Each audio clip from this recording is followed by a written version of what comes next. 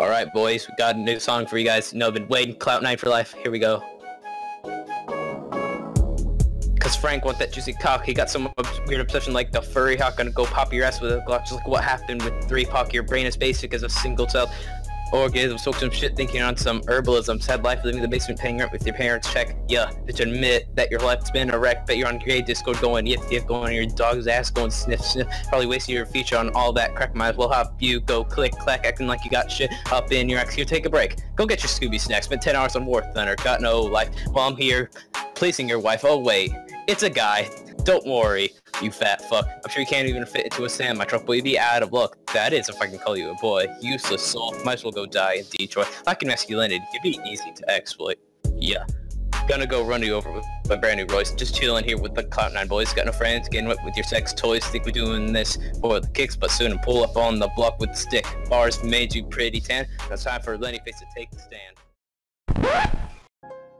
Going down. This is what you get when you mess with Clout9, boys. Get this started. Sorry to say, you don't want no rape. This is the smallest rock. You're a disgrace to the human race, with a suit that has the big size of a leaf. Bitch, I have a goal. Get you a jack to my log like a damn slob. You're gonna get beat by this mobile that's still in school for a rape face. You're as cool as the pictures at my school. You might as well be equal. Here's a knife. Now slit your wrist. Now I have you. You furry bitch. Sorry to say, that knife is dope. Like your skull. Got no free. Plus you can't flee. Because I have the key. At least I'm free. As you can see, you're not gonna have me.